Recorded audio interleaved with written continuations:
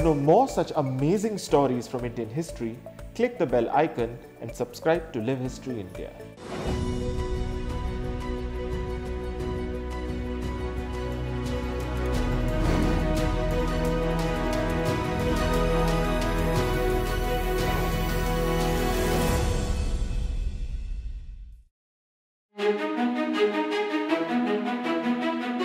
The Indian banking sector is a multi-trillion rupee industry today.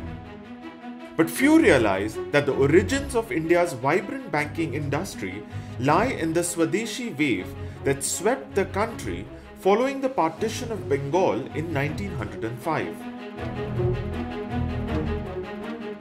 The Central Bank of India, Bank of Baroda, Bank of India, Canara Bank, South Indian Bank and many prominent banks in India today date back to this period. Indians have been banking till as late as the early 20th century. It was the hundi or the bill of exchange which was the most prevalent form of credit across India. Traditional Indian banking began to change in the late 18th century as trade and commerce picked up under the British East India Company. The country could no longer function without modern banks. The first modern bank in India was the Bank of Hindustan. It was set up in 1770 by a British company named Alexander and Company, but it shut down in 1832. The British East India Company also set up one bank each in their three presidencies between 1809 and 1843, which were the Bank of Bombay, the Bank of Madras, and the Bank of Bengal. These presidency banks were controlled by the government and would merge in 1921 to form the Imperial Bank of India, which after 1955 would be known as the State Bank of India. Interestingly, it was the American Civil War that led to the first wave of modern banking in India. Due to the war, the cotton trade between England and America was disrupted, leading to a boom in Indian cotton exports. The huge fortunes made during this time led to the sudden mushrooming of banks, with as many as 25 banks and 39 financial associations being established between 1863 and 1865. But almost all of them collapsed, which led to a loss of confidence among Indians in modern banking. Till 2020, before its merger with the Indian Bank, the Allahabad Bank was the oldest surviving bank in India.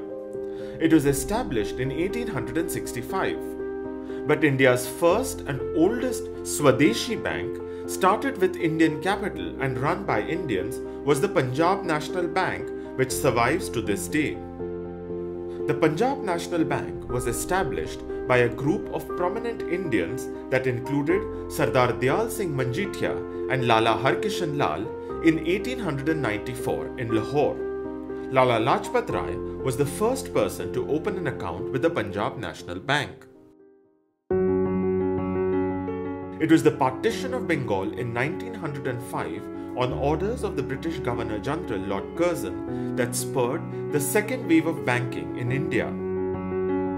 The Swadeshi movement, a move among Indians to give Indian industry a boost, called for Swadeshi banks to fund Swadeshi enterprises. And the response was overwhelming. By 1913, there were as many as 451 banking companies established across India. Some of the most notable among them were the Bank of India, Canara Bank, the Central Bank of India, and the Bank of Baroda.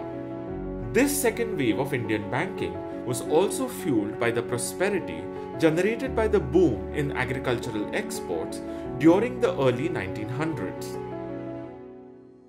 In the princely state of Baroda, its visionary ruler Maharaja Sayajirao Gaikwad had seen how ruthless moneylenders had exploited farmers and small traders. He established the Bank of Baroda in 1908 to provide institutional credit for his subjects. One of the most notable names in the Indian banking sector is that of Sohrabji Poch Khanwala, a humble banking clerk who went on to establish the Central Bank of India in 1911. Sir Firoz Shah Mehta was the first chairman of the bank. Influenced by the Swadeshi movement, a large number of banks were also established in the Uttar and Dakshin Canara districts of Karnataka, the most prominent being the Canara Bank and the Corporation Bank. But after the boom came a fall. Between 1913 and 1918, as many as 94 banking institutions failed.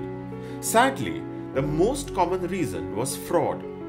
In the absence of banking regulations, the bank directors frequently siphoned off money, leading to a bank's collapse. The years between the First and the Second World War would again see a boom in Indian banking, although not many new banks were set up during this period. The Reserve Bank of India was established in 1935 as India's central bank. Following India's independence in 1947, the banking sector saw a period of consolidation and nationalization.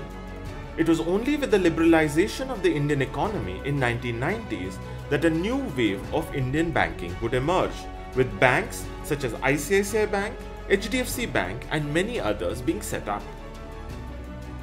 Although private players have transformed the Indian banking in the last few decades, it was undoubtedly the Swadeshi wave of Indian banks that played an important role in the making of modern India.